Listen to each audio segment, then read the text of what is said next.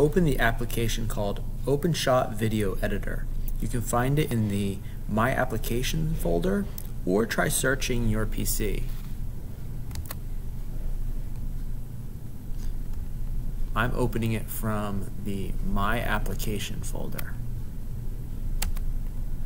If your My Application folder is empty, let me know. I'll have to reload or refresh these applications. It may take a minute for the program to open. Please be patient.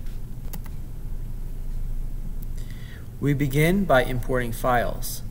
Click the green plus symbol at the top of the application.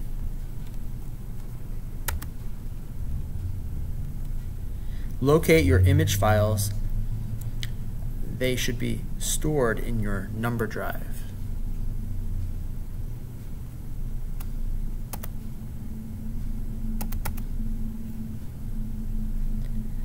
Click on the first image, then scroll down to the last image.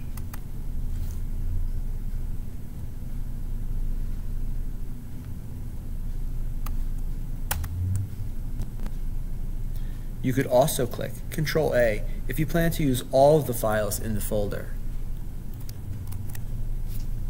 Then click Open.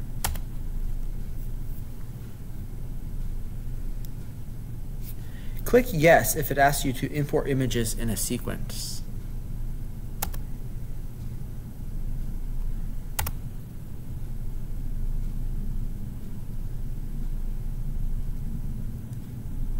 This may take a minute or two. After all the images have loaded, you can add them to your timeline. Images you don't need can be removed.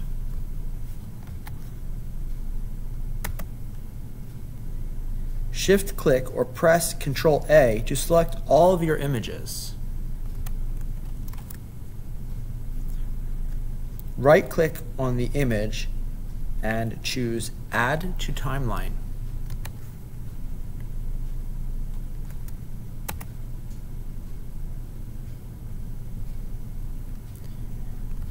You can change the image length to 0.1 and then click OK.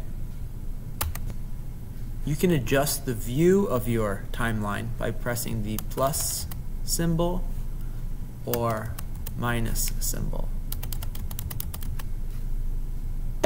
You can push play to preview your animation.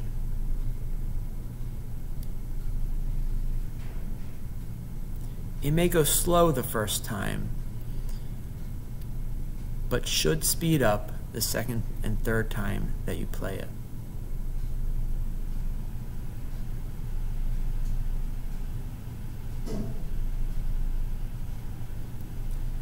You're going to want to save your project even if you're not finished. Click File, Save Project. I would click on your number drive and save it to that location.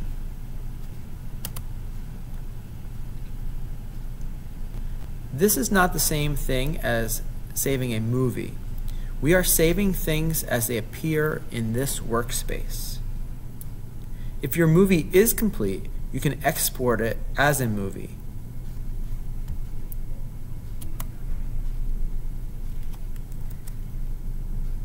You can go to File, Export Video, or press Ctrl-E.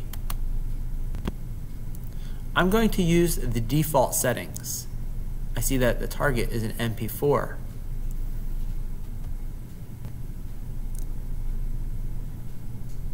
Your movie file will end up in the designated folder. I suggest picking your number drive and giving it a recognizable name.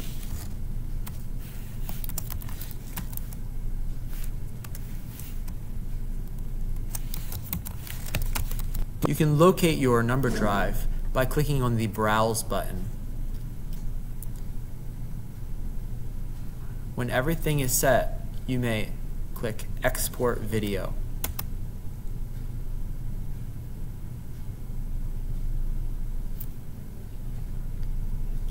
Once your animation is done exporting, you can then turn in your animation.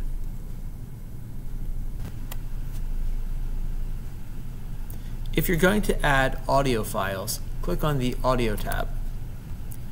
You'll see that I've downloaded 4 different files, and I downloaded these from sites that have a Creative Commons license or are royalty free.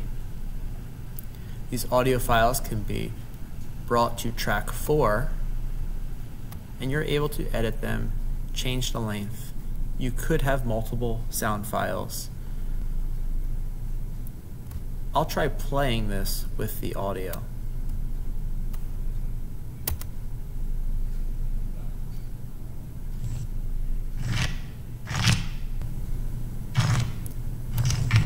You have multiple tracks. You can layer the audio files. If the animation is complete, you can export the animation as previously shown. Make sure that you turn in your animation. If you're going to create a title using OpenShot's Title tab, click on the Title option. There's a number of things that you can choose from. This does run rather slowly on OpenShot.